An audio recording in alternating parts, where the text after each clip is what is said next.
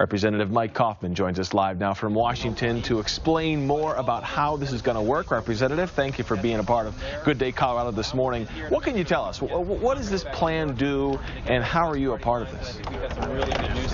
Well, first of all, you can see the bills that we're working on at nolabels.org.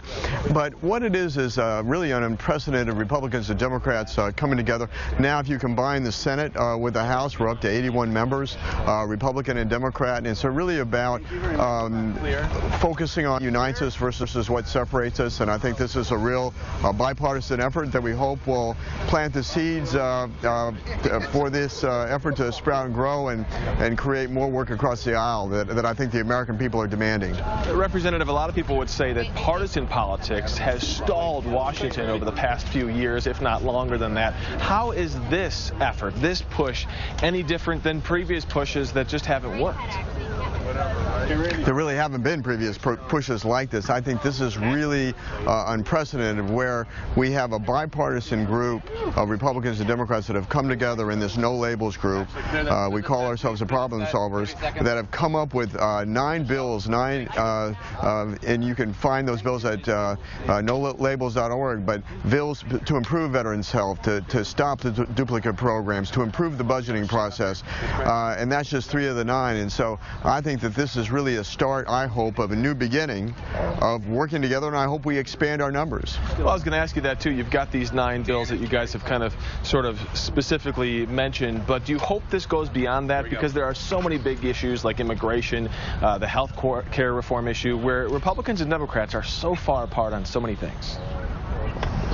You know, this is really a start, and I think that we've created a structure where we come together as really a third entity, where we have periodic meetings where we discuss issues in a strictly bipartisan way. And so my hope is that again, this is the first step of a lasting process that reflects more about what the American people expect of Washington, D.C. It's great to see Republicans and Democrats getting together, pushing for this, but at the same time, it's not always going to be kumbaya. I have to imagine there are some spirited conversations happening about these specific issues and other issues. Democrats and Republicans. Oh, there's no question. I think, but what we lack in Washington D.C. right now is just. I think that things have become so partisan that there's just not the working across the aisle. That there's just not people coming together in a structure where we're having those discussions in a bipartisan nature. And so this is really the beginning of a process, and I hope that we expand beyond the 81 members that we have between the House and the Senate.